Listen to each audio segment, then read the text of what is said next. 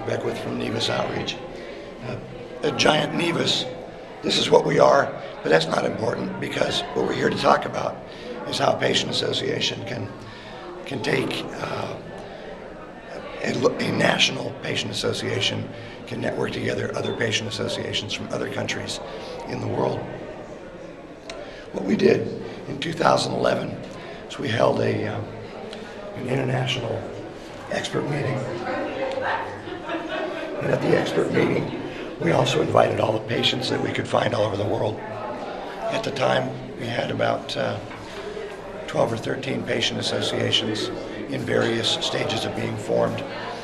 We got all those associations to solidify themselves, and of all the patients from countries that didn't have associations formed, we've grown another 12 patient organizations in the last year, so that now we have 12 or 14 established ones and about 10 or 12 that are going to be established imminently. One of the things that we brought to the table was the ability to build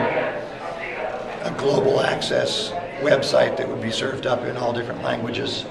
or at least as many different languages as we could practically handle,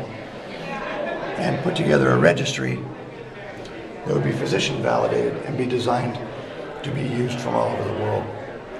So we can take our existing registry of maybe 1,000 patients,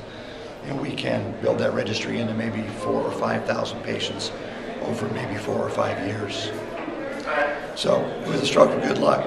we applied for it, got accepted into the Office of Rare Disease Research's Global Rare Disease Registry, the GRDR pilot program, because they're trying to build registries for rare diseases that are global,